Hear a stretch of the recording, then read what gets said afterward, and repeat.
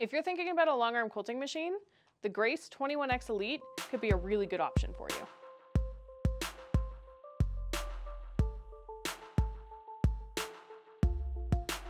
The Grace company makes awesome long arms, and they make so many different customizable options for you.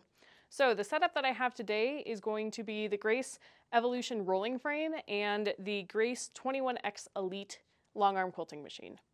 This machine is an awesome free motion quilting machine.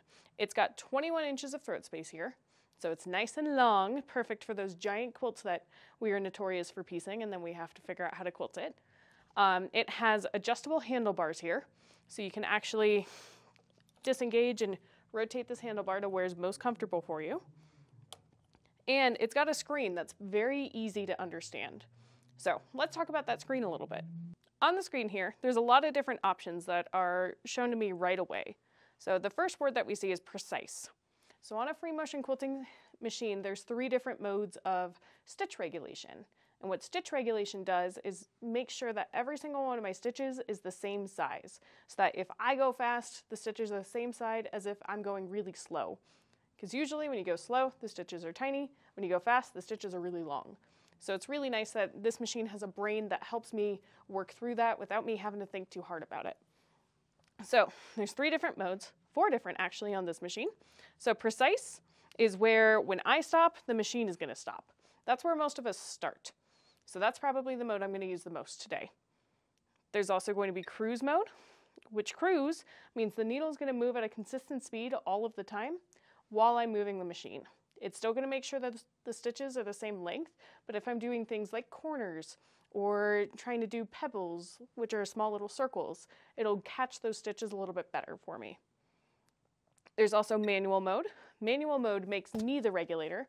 So when I'm using manual mode, that means when I move fast, the stitches are big. When I move slow, the stitches are smaller.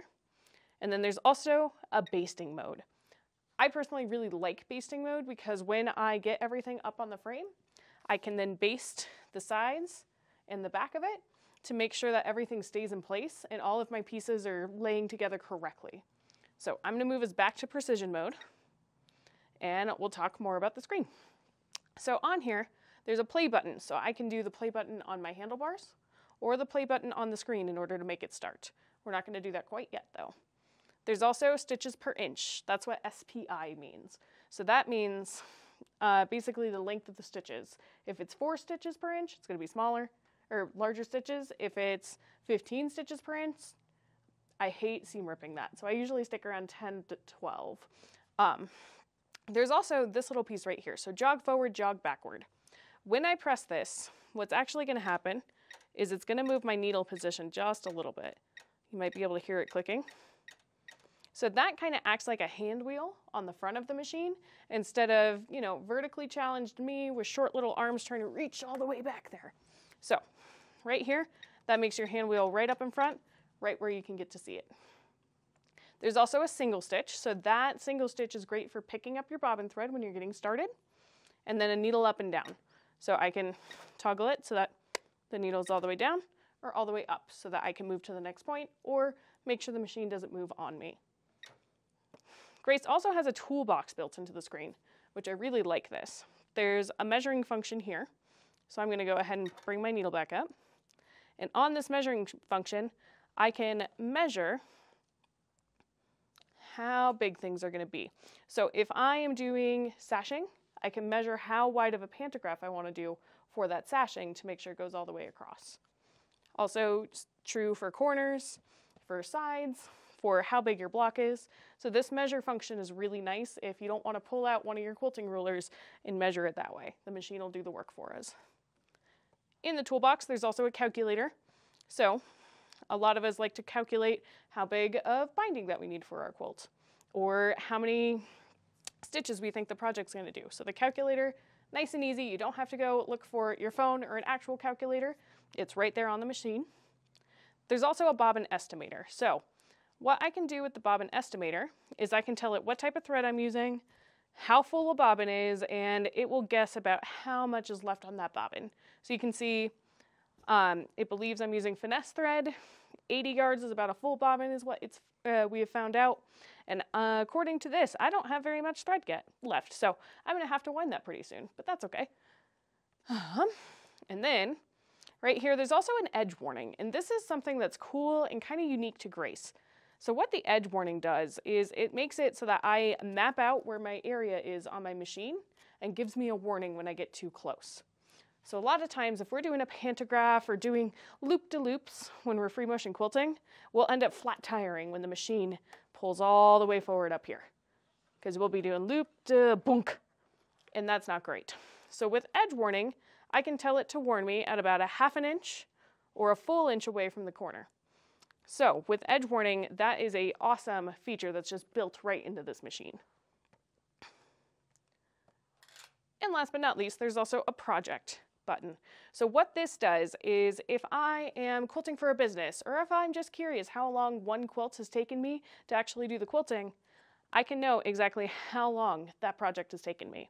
So it tells me per project and per lifetime. So obviously, this floor model that we haven't really reset this because they're both about the same. But if I were quilting for a customer, I'd be able to know how many stitches went into that project, how many hours I was standing here working at the machine, and it really is just a cool estimator. That's not all that's on the screen though, so we're almost done. Right here, there's a little menu button, and on the menu button, there's the settings. I just went help, but we're gonna go to settings first. So settings. So I can adjust the screen brightness. I can also adjust the needle area brightness. So now you can see it's nice and bright by my needle, or I can make it really dim. So I'm going to make it nice and bright so we can see a little bit better. There's also different settings on what to do. So on my needle stop right now, it's toggled up. I actually prefer that to be down, so I'm going to change that. I can also turn the sounds of the machine off. I like them on because if I'm going too fast, I'd rather her tell me than me just guess. The overspeed light, so she'll flash her lights when I'm out running the stitch regulator. Edge warning sound, so when I get close to that edge, she does kind of yell at me a little bit, which to me is great because that lets me know I'm about to do that flat tire. Edge warning light, it'll also flash the lights for me. And then the click sound when I click things on the screen. I can also do inches versus centimeters. I usually work in inches, so we leave it there. And last but not least, there is a help section on here. So on here, if I'm doing this, it will actually give me a quick tutorial on how to thread my machine. So I can press 1 and it shows me exactly how things should be threaded.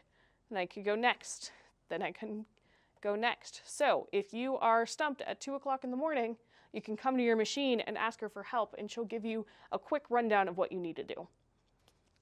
Without any further ado though, let's play with the actual free motion quilting of this.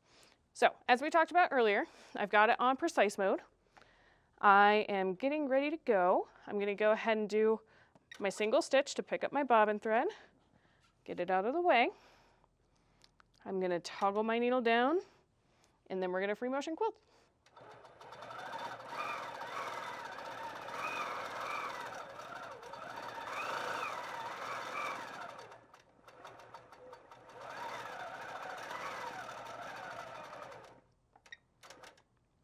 Okay, so you can see I did kind of a weird little loop-de-loop and I made sure to go a little bit slower and a little bit faster so that you could see what is going on. But as soon as I stopped in precise mode, the machine stopped. Let's go to cruise mode so that you can kind of see what I meant when the needle just constantly goes. So I'm going to go up, hit select mode, and then I'm going to do cruise.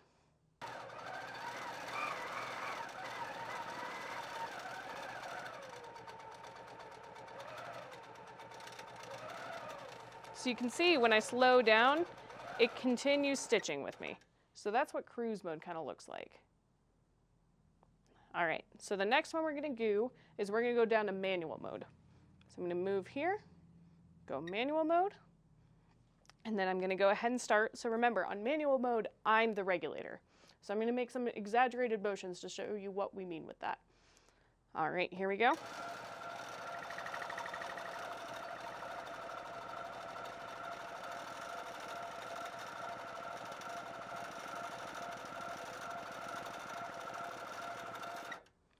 And you can hear that the machine made a slightly different sound as it was running because it's making me be the regulator, not the machine. But you can see right here when I went really fast how big those stitches went. They were almost basting stitches. And how when I went a little bit slower, you can see my sharp corners and my curves. So it's actually pretty cool, and especially for art quilters, manual mode is really nice. Basting mode, on the other hand, is pretty self-explanatory. You can select small, medium, or large, and then I'm going to bring it towards me when I do this one. So now you can see it making a stitch about every 1.5 inches. So it's regulating those basting stitches, so it makes it easy for me to tear it out. If you are thinking about a long arm quilting machine like the Grace 21X Elite, I definitely recommend. Everybody likes to do their research when they do this stuff, so check it out on our website. Or you can even come in the store and give it a try yourself, because really holding a long arm quilting machine in your hands and driving it is one of the best ways to figure out if it's the right fit for you or not. As always, if you have any questions, contact us. We've got a great comment section below, or we've got great support, so call the number on our website, and we will see you next time. I hope this helps you narrow down some of your choices for long arm quilting.